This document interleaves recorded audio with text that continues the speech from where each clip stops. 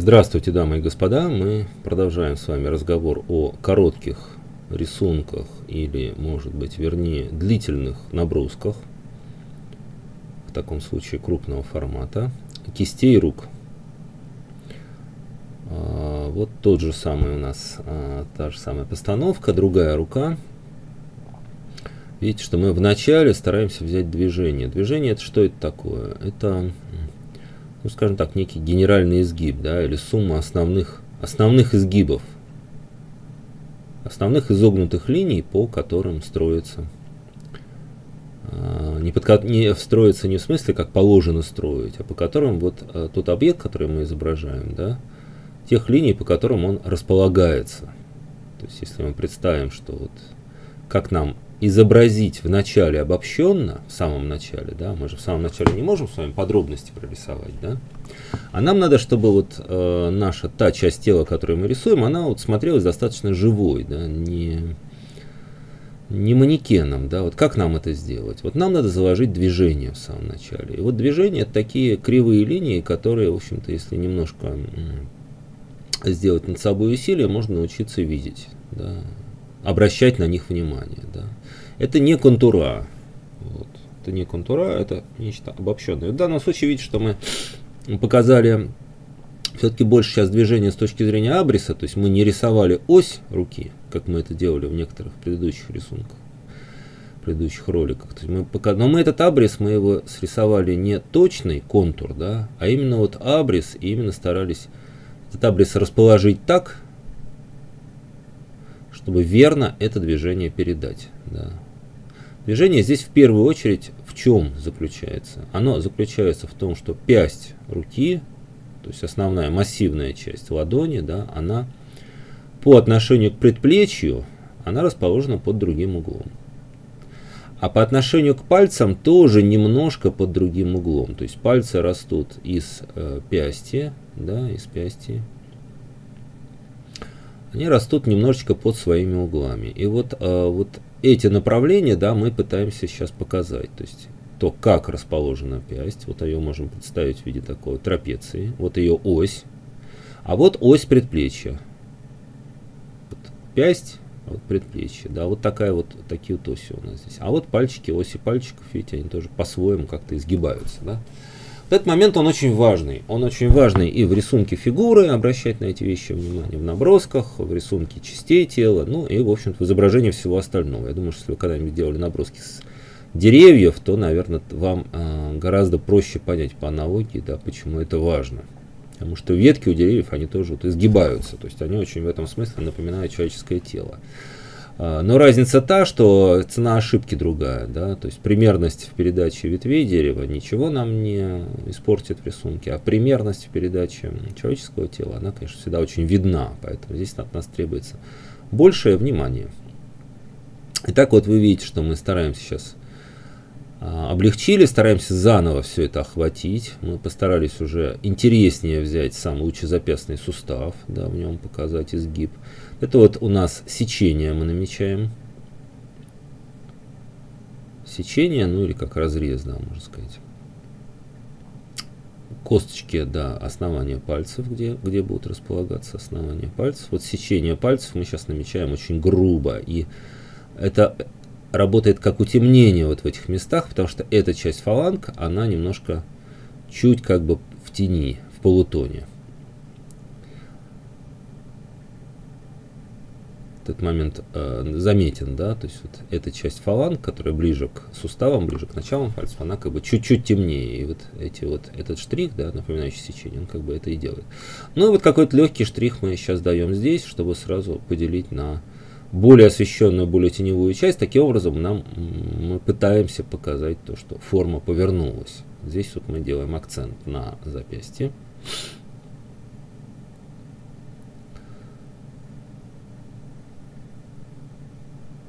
Здесь мы рисуем абрис, но важно, что мы не срисовываем его, а мы задаем движение.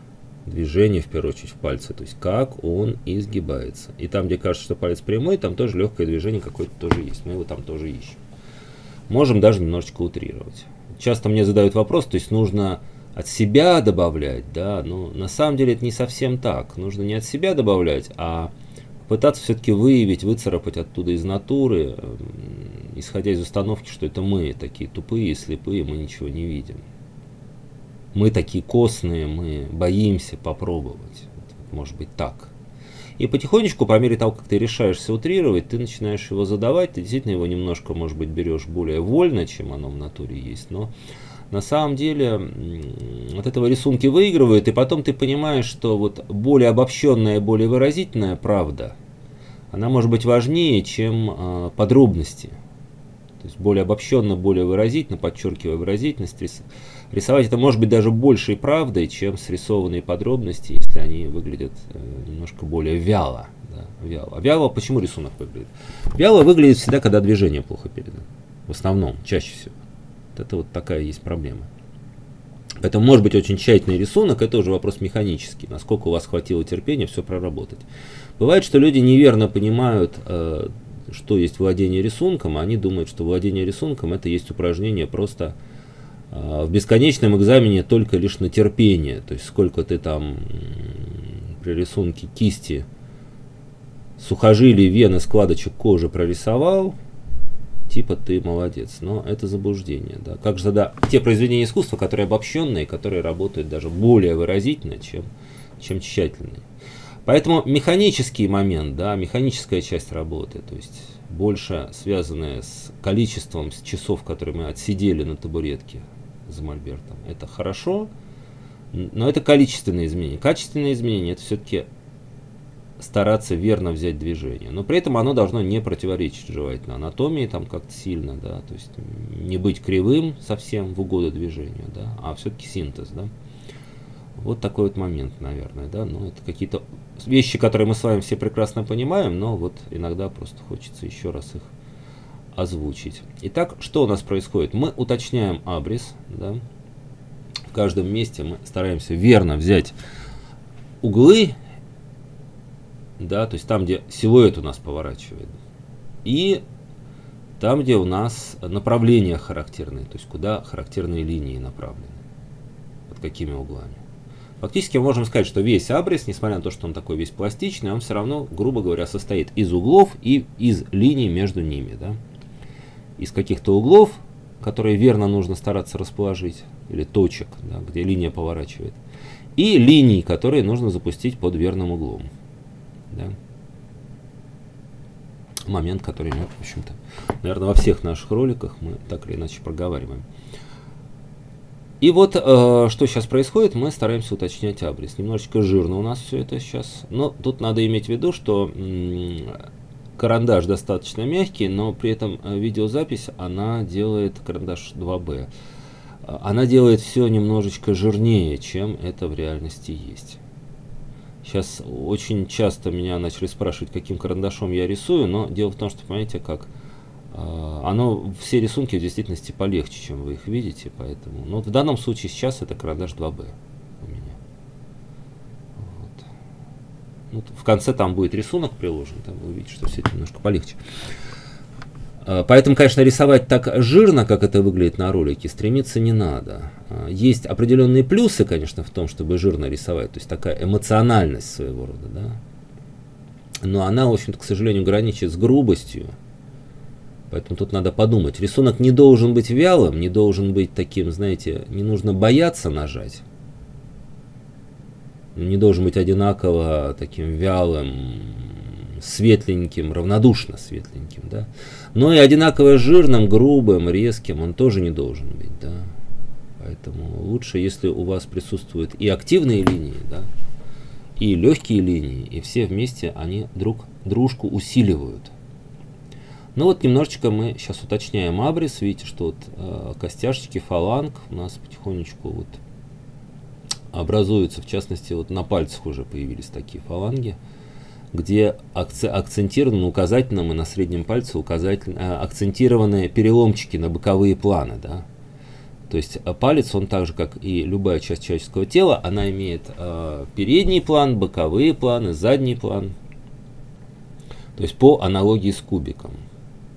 по аналогии с кубиком. Для чего мы рисовали кубик когда-то? Да, для того, чтобы на самом деле это запустило наш процесс мышления по отношению к человеку. Но надо сказать, что увидеть планы на пальцах — это все-таки очень большое такое допущение с нашей стороны. То есть мы должны начать это действительно для этого сделать усилия и понять, что планы все-таки, ну, они в жизни достаточно мягкие. То есть если мы их показываем на наших рисунках, то это потому, что мы их немножечко утрируем. Вот. Утрируем мы для чего? Для того, чтобы избежать аморфности. Для того, чтобы форму сделать более выразительной. Не потому, что так положено, а для того, чтобы форму сделать более выразительной. Вот этот момент достаточно важный. Ну вот видите, мы здесь потихонечку стали задавать светотень, тоже по планчикам, да, то есть там, где форма поворачивается к свету, там светлее, где отворачивается от света, там темнее. Ну и вот сейчас пошел на предплечье тоже, там тень пошла, там штрих. Сейчас мы кладем произвольно, просто вдоль пятен, по форме класть не пытаемся в данном случае, но это, видимо, следствие моей лени, а вы, конечно, если еще и будете по форме класть, будет еще лучше, само собой. Ну вот какой-то такой вот у нас получается набросочек кисти. Немножко пока плохо видно на рисунке, что пальцы в ракурсе, и поэтому есть ощущение, что пальцы короткие. Да. В этот момент, конечно, некоторый минус есть. Но как мы можем показать, что они в ракурсе? По-хорошему, если у нас на рисунке возникнут на пальцах что-то типа сечений, или то, что может послужить их аналогом. Тогда будет видно, что эти цилиндры как бы немножко уходят в глубину от нас. Вот это вот место, там такой характерный уголочек. Там, где стрелка показывает, этот уголочек. И еще похожие же вот со стороны большого пальца, вы, наверное, видите, со стороны основания большого пальца такой же уголочек, то они делают эту часть руки выразительной. Поэтому мне кажется, что желательно их рисовать все-таки. Вот на среднем пальце планчик, да, мы затушевали. Сейчас, получается, у него боковой более освещенный, средний более темный — это вот передний план, который на нас смотрит, и, соответственно, еще более темный, который вниз смотрит, тоже боковой. Ну, потихоньку чистим. Чистим мы не для того, чтобы рисунок был аккуратный, а просто пытаемся лишний какой-то мусор убирать.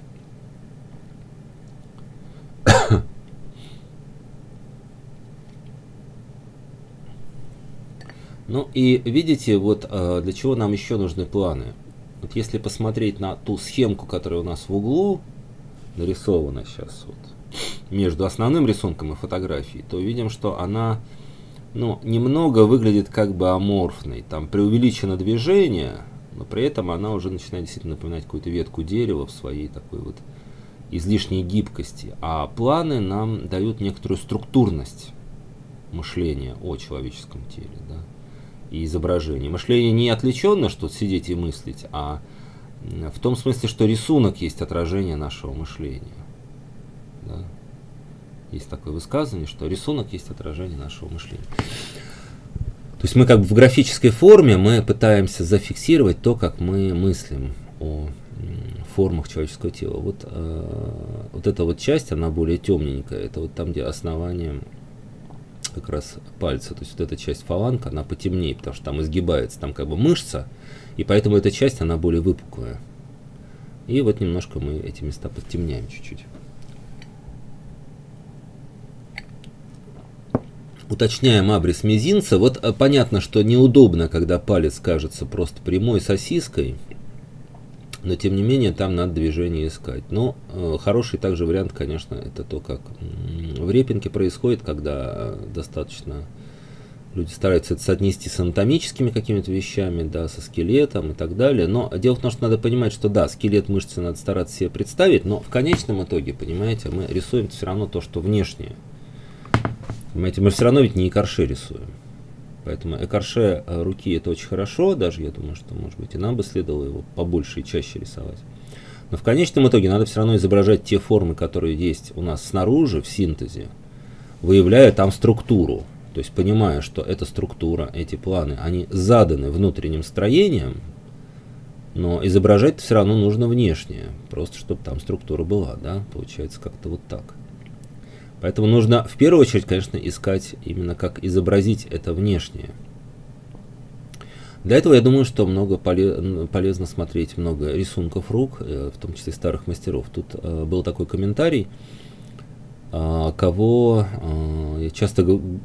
что я часто упоминаю старых мастеров, и кого я имею в виду поименно, да. Но дело в том, что старых мастеров я имею в виду, в общем-то, всех художников, начиная с эпохи развитого возрождения, то есть не просто эпохи возрождения, все-таки уже эпохи, наверное, развитого возрождения, и вплоть до, наверное, уже ближе к эпохе модернизма, не стиля в изобразительном искусстве, да, 20 века, а именно философии, то есть периода модернизма, то есть конца 18 начала 19 века. Вот уже тогда старые мастера уже потихонечку уже переставали быть старыми, потому что про импрессионистов, наверное, нам уже не стоит так говорить. Поэтому получается, что вот, наверное, по конец 18 века больше, может быть, начало 19. Ну, понятно, что если мы с вами посмотрим Брюлова, то мы, конечно, тоже его с удовольствием идентифицируем как человека, который нам полезен, да, рассматривание работ которого нам полезно, да.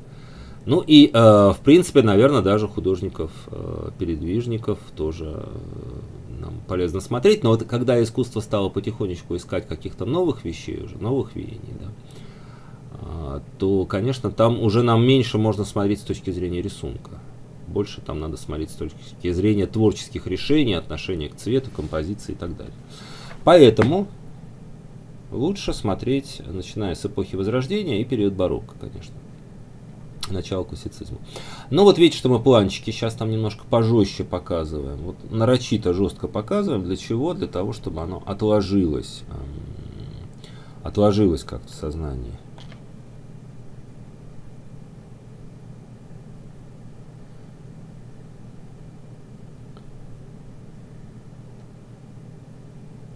Немножко разбираем формы. Ну, соглашусь, если скажу, что это выглядит несколько грубовато. Сейчас я смотрю, мне, конечно, хочется все переделать. Но в качестве плюсов за этой грубоватостью некоторая попытка обратить внимание на структурность, да, на планы. Она все-таки может быть, наверное, положительная. Можем считать ее положительной.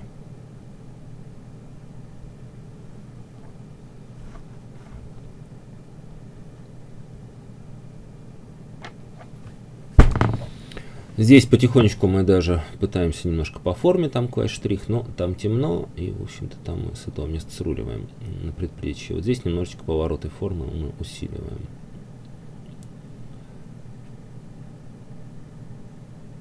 Но при этом, конечно, желательно нам так настолько черно все-таки не делать, да. Тут сейчас у нас просто запись делает все более контрастным, поэтому все-таки на это лучше не ориентироваться, да, рисовать несколько помягче и полегче. Итак, соответственно, почему нам хорошо смотреть рисунки старых мастеров, да? Сейчас планчик немножко там усиливаем, да? Потому что, ну, может быть, потому что некоторая фильтрация произошла, то есть дошло лучшее, наиболее выразительное. Может быть, поэтому. Не потому, что мы преклоняемся просто перед прошлым, да, мы все-таки должны преклоняться не перед временем самим по себе, да, а перед, наверное, теми произведениями искусства, которые до нас дошли, да. Вот. Есть, конечно, сейчас немножко спорный момент, это то, как у нас большой палец торчит, немножко как будто излишне выгибается наружу, но надо сказать, что там он на оригинале тоже такую вещь делает, поэтому, правда, немного менее сильно. Вот. Но, конечно, если бы сустав в основании большого пальца был бы тоже прорисован, было бы, наверное, все-таки получше. Но вот немножко здесь чуть-чуть поднабрали, еще светотень. Вот какой-то такой у нас получается набросок. Осталось у нас с вами где-то 3-4 минуточки. Его вот складки здесь мы показываем, да, то есть то, на чем, к чему он приложен. Какие тени можно при желании показать.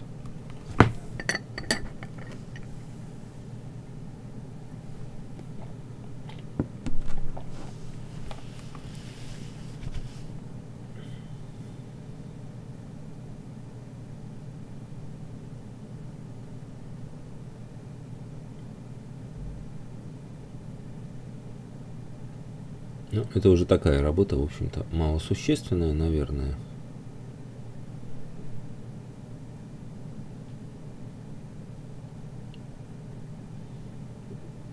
там какие-то цвета, да, чуть-чуть можно уточнить.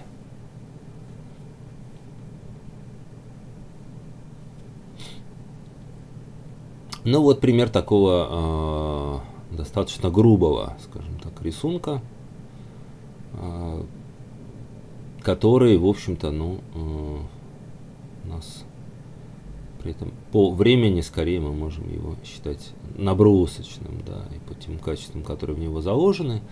Вот. Для чего нам такие задания полезны, да, достаточно короткие, но тем не менее с попыткой вот разбора форм, да, они нам полезны для того, чтобы мы с кистями немножечко освоились, да, с чем здесь мы, на что мы с вами здесь обратили внимание, на какие вещи, которые можно считать, наверное, ключевыми моментами, да, это на передачу движения, на попытку передачи движения. Да, в первую очередь это, собственно говоря, у нас что? Это разница положения осей, предплечья, пясти и пальцев. Мы попытались разобраться с архитектоникой формы, да, то есть это планы, переломы формы, структура такая, да, полезный момент. И для этого мы попытались немножко раскрыть в тоне. Вот. Если нам говорить о более длительных рисунках, да, то какие недостатки вот в данном случае, наверное, хотелось бы все-таки изжить, то, что мне сейчас не нравится. Да? Мне не нравятся две вещи. Мне не нравится некоторая грубоватость, которая отчасти связана, конечно, с тем, что запись делается все немножко более резким, но я думаю, что это сам рисунок все-таки сейчас мне кажется уже несколько грубым. Вот. И второй момент, то, что нам не удалось показать, то, что кончики пальцев на самом деле ближе к нам, чем их основание. Это связано с недостаточным вниманием к кончикам пальцев. То есть на самом деле их надо бы делать контрастнее, кончики пальцев, да, активнее показывать то, что там видны торцы. Именно это тоже говорит о том, что они к нам чуть ближе. Вот. Ну вот такие моменты, конечно, желательно как бы не повторять за этим рисунком. Но тут есть, видите, попытка сейчас немножко еще пройтись по планчикам каким-то отдельным.